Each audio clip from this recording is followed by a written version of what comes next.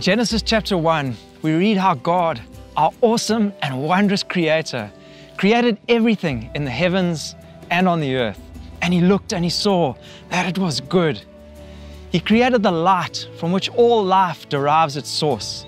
He created air, water, and nutrients and their complex cycles upon which all life is supported. He created the soil and all of its living organisms, both visible and invisible. He created plants bearing fruit and seed after their own kind, and He created animals. And finally, He created man. Everything He created was good and productive and fruitful. Nothing the Lord created was without purpose, and all of creation fitted together in a maze of complex, interconnected relationships which are still trying to be fathomed by man to this day.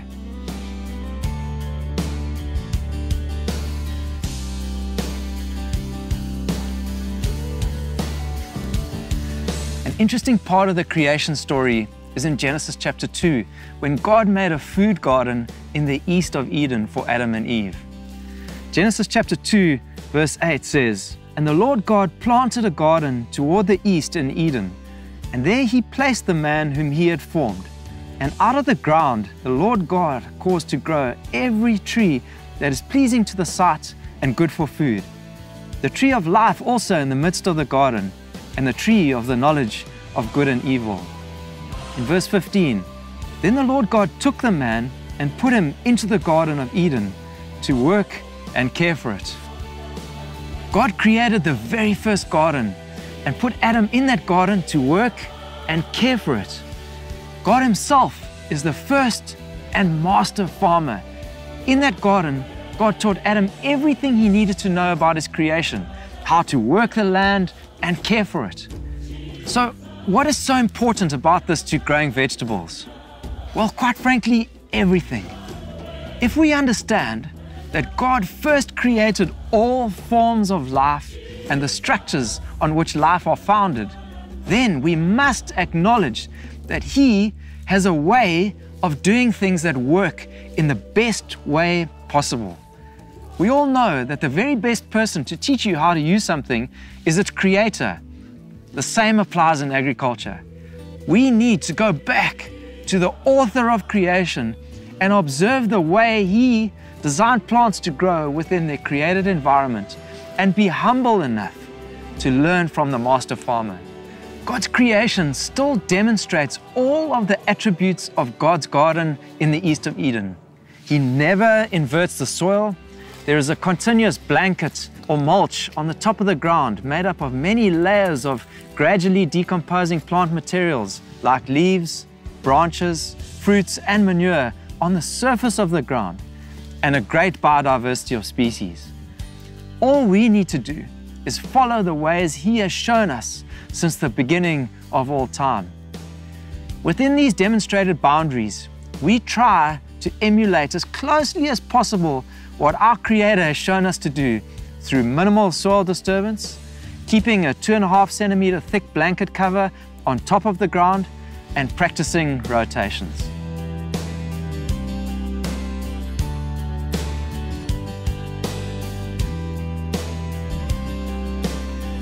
But this story is far more than just a technological practice. God designed for man to live in a real, tangible relationship with Himself, and would come to the garden to walk and talk with Adam in the cool of the day. Why would the Creator of the universe, the God of all, do that? Because He loves mankind, and His desire was to have a created being who would, according to His own free will, choose to have a heartfelt relationship with Him. No animal or any other earthly created being has this choice. When man sinned and ate of the tree of the knowledge of good and evil, against the Lord's instruction, he broke that covenant of relationship. And as a result of that, Adam was kicked out of the garden.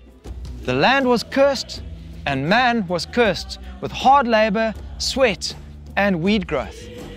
None of these curses had been a part of a farming lifestyle prior to the fall. However, the worst thing that took place was that sin now separated mankind from God. and he no longer had this privilege of a divine relationship with him, which was God's ultimate objective. The great news is that Jesus came to break every curse and to give to everyone that believes in him the right to be called children of God, and once again to be reconciled to the Father in a real relationship. Colossians chapter 1 verse 13 says, "For he delivered us from the domain of darkness and transferred us to the kingdom of his beloved Son, in whom we have redemption, the forgiveness of sins." He is the image of the invisible God, the firstborn of all creation. For by him all things were created, both in the heaven and on the earth, visible and invisible. Whether thrones or dominions or rulers or authorities, all things have been created by him and for him. He is before all things, and in him all things hold together. He is also the head of the body, the church, and he is the beginning, the firstborn from the dead, so that he himself might come to have first place in everything.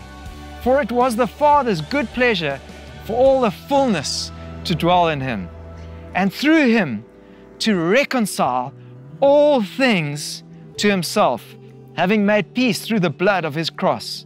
Through him, I say, whether things on earth or in things in the heavens.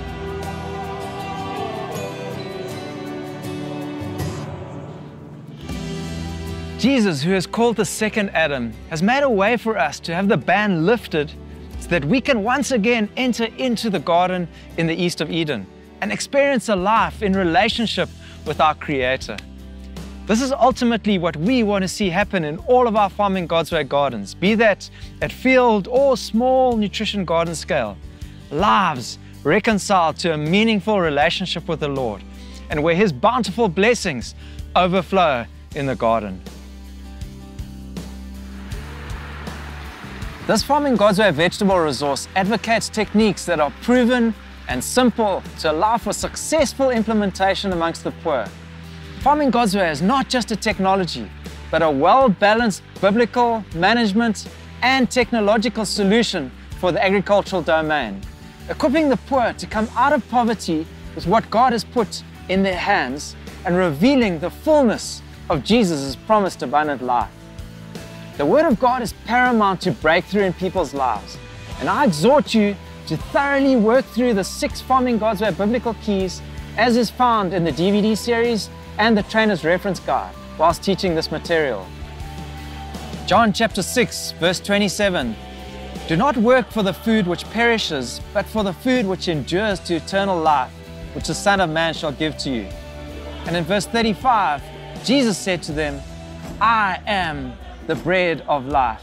He who comes to me shall not hunger, and he who believes in me shall never thirst."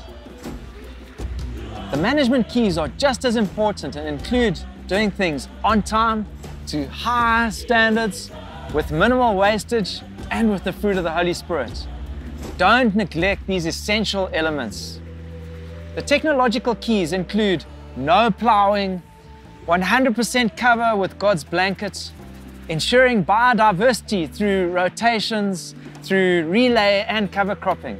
God's master plan was that mankind would live in a divine relationship with Himself and follow in all of His ways. Through Farming God's Way, we are encouraging people not to follow a system, but rather a Father, Creator, and the Master Farmer. And what is really important is that we keep to the principles of doing what we see our Father doing.